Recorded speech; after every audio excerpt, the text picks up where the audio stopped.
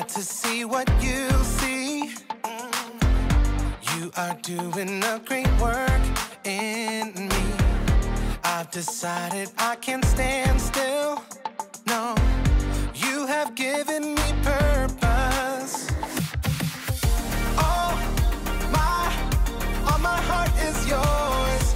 All my life is yours. I will make a move for you, for you. All my heart is yours.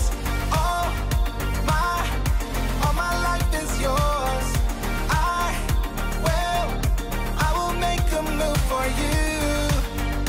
Make a move for you. Make a move. Make a move. Make a move for you. I will make a move. Make a move. Make a move for you. I will.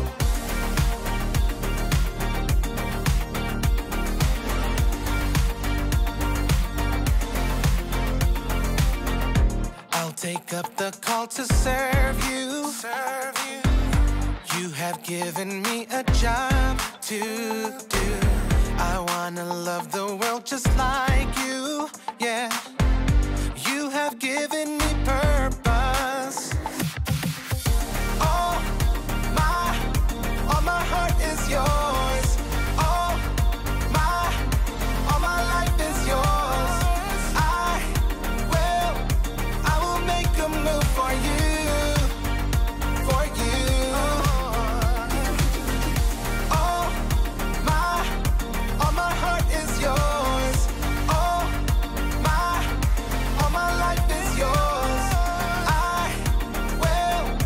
I will make a move for you. Make a move for you. Make a move. Make a move. Make a move for you. I will make a move. Make a move. Make a move for you. I will.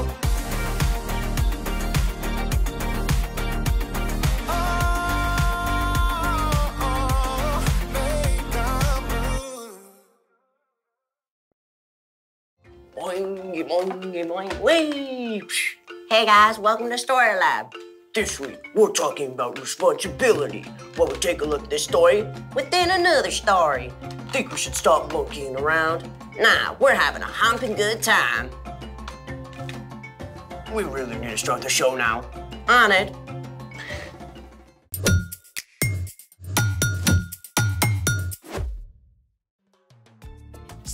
Sorry, I'm so sorry I'm late. I was riding my bike and there were like 6 potholes and...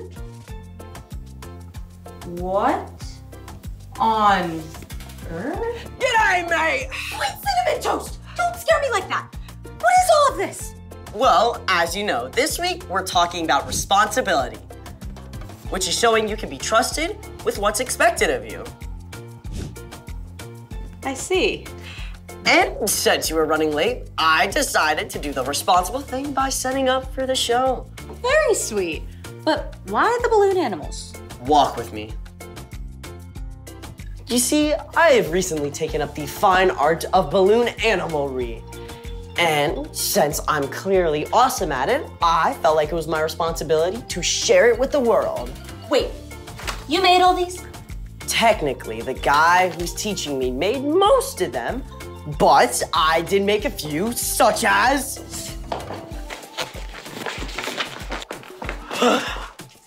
the boa constrictor, the cobra, and my very first creation, the Alaskan bullworm. True work of art. Thanks. Now, what is your favorite animal? Sumatran rhino. Or a dog. One dog coming up.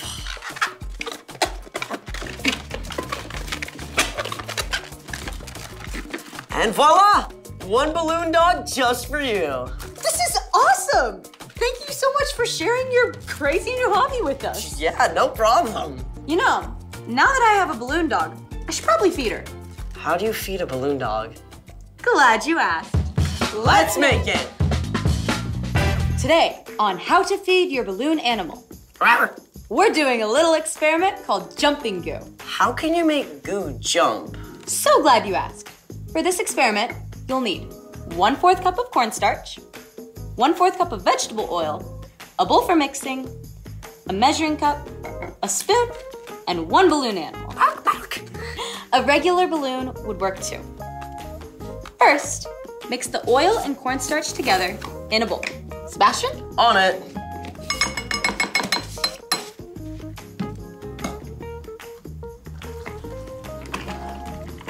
That's some down-home cooking right here. Next, take your balloon animal and rub it on your head. Wow, your hair. Still better than when I hit that bush after the potholes. Now, take a spoonful of your mixture and very slowly move it close to the balloon without touching it.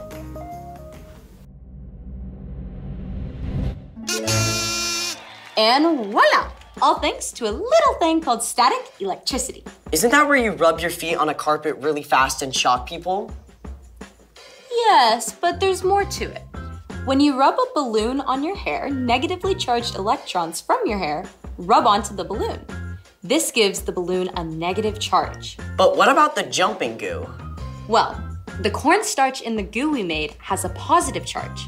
Negative charges attract positive charges, so the positively charged goo jumps onto the negatively charged balloon. And that's how you feed your adorable balloon puppy. Wow, thanks so much for sharing that experiment. Hey, thanks for sharing your balloon animals. And speaking of sharing, it's time for... The story before the story. Today, we're in the book of Luke, one of the 4 Gospels that tells the story of Jesus. During his time on earth, Jesus traveled from town to town, teaching people about God. Often, he told parables to show people what God is like. Parables are short stories about everyday objects and familiar situations, like baking bread, planting seeds, or hunting for a lost coin. Jesus was a master storyteller. His stories were easy to remember. They made people think for themselves and make connections. And that's where our story begins. Take it away. Hey guys, I'm Padma. I hope you're ready because today's story is a storied story within another story. Don't worry, I'll help you keep track. One day, Jesus was speaking to a crowd of people, teaching them about God. Suddenly, a man called out from the crowd.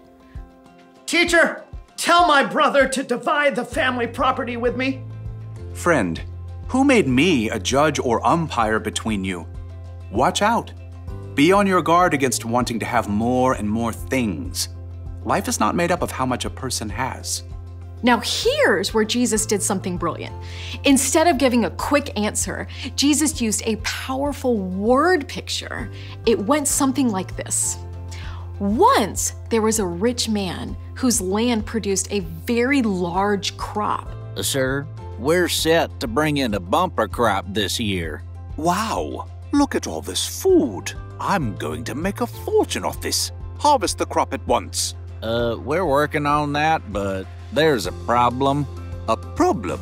You don't have enough barn space to store all your grain. I was thinking, well, you could share. Share? But it's all mine. Well, yes, it is. I know. I'll tear down my barns and build bigger ones. Then I can store all the grain for myself. Oh. Yay me! Now I have plenty of grain stored away for years to come. I can take it easy, relax, eat, drink, and party all night long. But as the rich man was thinking these thoughts, God spoke to him. You foolish man. Tonight I will take your life away from you. Then who will get what you have prepared for yourself? No! this story, that's how it will be for whoever stores things away for themselves, but is not rich in the sight of God. It's okay to have nice things, but our stuff should never get in the way of loving God and loving people. Everything we have comes from God, and one of the best ways we can show God's love is by sharing what we've been given. The end. 2 stories for the price of 1. Good deal. Sometimes the best deal is to give instead of holding on to things yourself. So, what's our part in the story? Whether you have a little or a lot, it all belongs to God.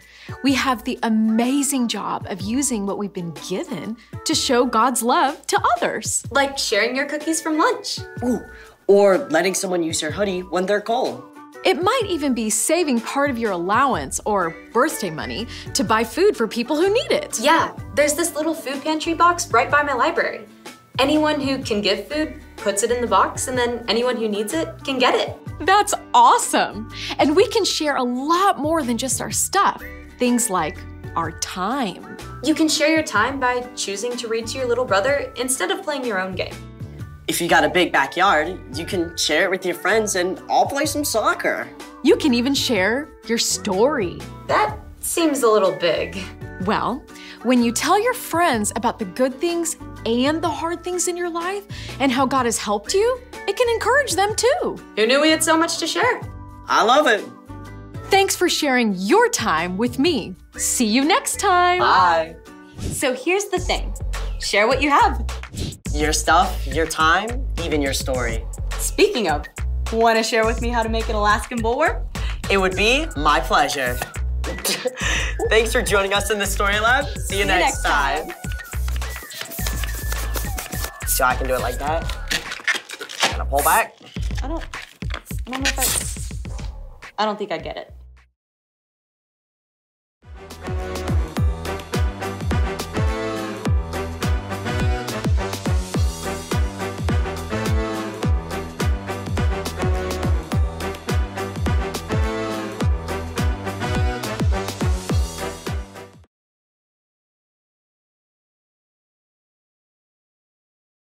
So they really come to you? Yeah, you just make an appointment, give them your address, and it's a mobile service. They show up and they'll cut your hair or do your nails or whatever you want. Huh, weird. No, it's cool. They'll even do like aromatherapy, or they have this thing called a massage bath in their bath and spa package. I'm sorry, did you say bath? Yeah, that was weird. I didn't want anything to do with that, so I didn't get that package. But they did offer fancy pom-poms. Woo! So I said, yeah, I'll take that. You said yes to fancy pom-poms? Well, yeah, who wouldn't want a personalized cheerleader cheering you on while you're getting your hair cut? Yeah, I said, I'm in. What else do they do? Dematting and de-shedding. I don't think I need any of that, do you? You realize these are dog groomers, right? Dog grooming. No, that would make the cage-free drying make more sense. Top Dog Groomers, at your service. You didn't realize from the name? I thought it was a top dog. I thought it was like really I was a cool guy. I was like, hey, dog, you know, that kind of thing. No!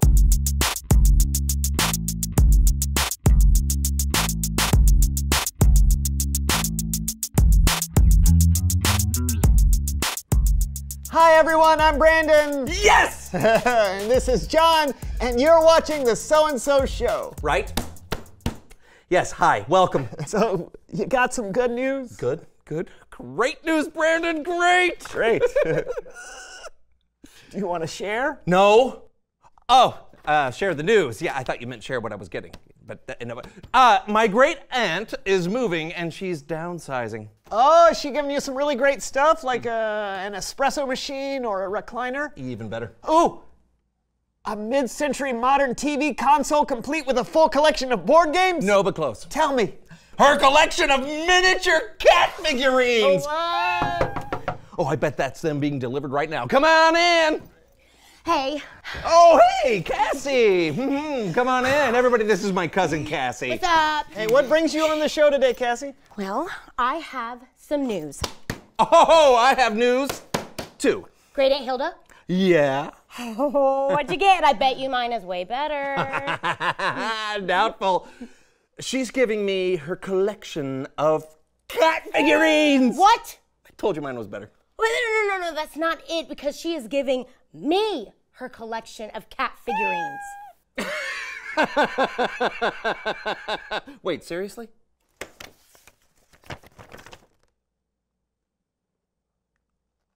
What are we gonna do? There's only one way to solve this. No, we can't play rock, paper, scissors for it. Fine. Just so I understand, this is all over cat figurines? Duh.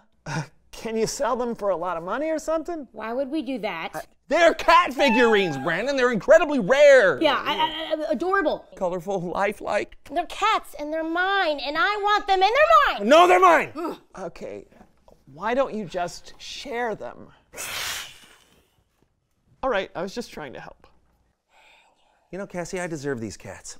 What? Yeah, I know. Because I work hard. I have a show. And I have other figurines that could be the cat's friends. Huh? I love cats. You don't even like cats that much. That is true. Brandon. You know, listen, I did not want to have to do this. But you leave me no choice. What is that? Aunt Hilda gave it to me a year ago. And when I visited, she said, and I quote, "One day, sweetie, I'll give you the entire set." Well, then she lied because she told me that all of these figurines were mine. What? No, it's mine. Mine. It's just...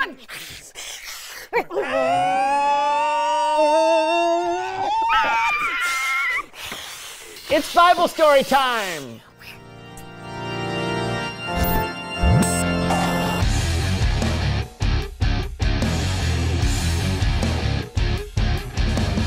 Hey, everybody. Hey. Sorry about your dilemma, John and Cassie. Thanks. I think our story today may help you out.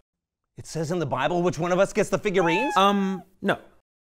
In today's story, Jesus was talking to a big crowd of people. People often gathered around him, wanting to learn from him. On this particular day, one man in the crowd said to Jesus, "Teacher, tell my brother to divide the family property with me." Jesus replied to him, "Friend, who made me a judge or umpire between you?" Then Jesus said to the crowd, "Watch out. Be on your guard against wanting to have more and more things. Life is not made up of how much a person has." But Jesus didn't stop there. One of his favorite ways to teach people was by telling them stories. So he told them a story of a rich man whose land had just produced a very large crop. It's good to be rich. Wow, my land has produced so many crops this year. What am I gonna do? I don't have enough space to store them all. Are you looking for a place to store all of your crops? Yeah. Then follow me. Real quick, that sounds like Looney Larry. He pops in from time to time. Jesus definitely never mentioned anything about Looney Larry or about infomercials. But maybe he'll help us out with our story today. Looney Larry here, and I've got just the thing for you. Say goodbye to small barns with just enough space and reasonable storing options. Say hello to Looney Larry's line of big barns. Oh, boo-hoo. My small barn is the worst. It's old and boring. If I keep this barn, I have to share my crops with all the other people instead of having room to store them all for myself because they're mine. It's time to tear down that small barn and buy bigger barns. We've got you covered with choices of all colors, shapes, and of course, sizes. Big, bigger, and extra super big. Don't hesitate. You need this. Would I? Wow, that's a great idea. Just tear this small barn down and build something bigger. I'll have plenty of grain stored away for years, and I'll be able to take life easy. Score! In Jesus' story, the rich man decided to tear down the barns he had and build bigger ones so that he could store his crops and live life easy. And then... But wait, there's more! I don't think... Why stop at a barn? We've got mansions, warehouses, and even mid-16th century castles. You can fit everything in here. And I mean everything! Would I lie? I've got some building to do. I need to buy it all. And there's even more. Really? What else? Actually, that's enough. Oh, man! After he built the bigger barns, God told the rich man that he was foolish. God said, "Tonight I will take your life away from you. Then who will get what you have prepared for yourself?" Wait, what? Huh? After his story, Jesus told the crowd, "That is how it will be for whoever stores things away for themselves, but is not rich in the sight of God." Jesus taught the people that it is more important to be rich in God's eyes than to have a lot of stuff for yourself. What do you think? Does that help with your cat problem? As much as I want the whole collection to myself, yes, I have to admit that is helpful. That's fair. It's human nature to want things for yourself. But Jesus taught us how to be generous and how to love God and others with the things we have. Sharing what we have is one of our responsibilities as Jesus followers. That's amazing. Definitely. So, do you want to share the figurine collection? And you take half, I take half?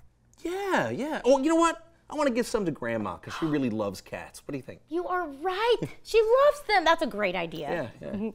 Looks like you two have the hang of it. I'll see you later. Thanks. See ya. I'm really relieved both of you figured that out. Me too.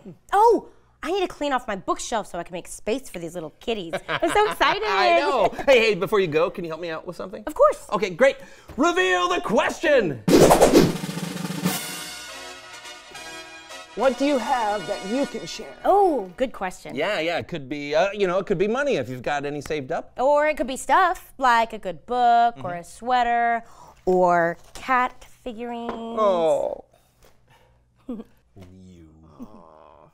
You can also share your time by volunteering to help someone or share your talents with people. Everyone has different strengths. You could be great at something someone else could really use help at. Yeah. And I have to say, from personal experience within the last 2 minutes, that sharing definitely feels better than trying to keep it all to yourself. Totally. But don't take our word for it. It's your turn. I'm Brandon. I'm Cassie. And I'm John, and this was the So-and-So Show, and this is a kitty. He's a cute little kitty. Little scruffy, his little fur, little ears. It's a kitty. Wait, there's more. What am I doing? Did you know that the word homeowner has meow in the middle? Home meowner. Would I lie? Top dog. No. No dogs here.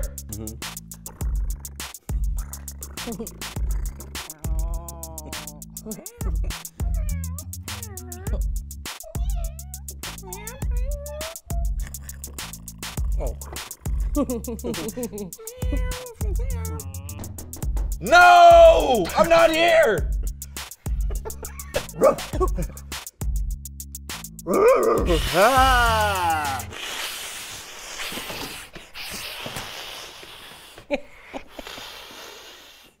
Oh, that hurts the back.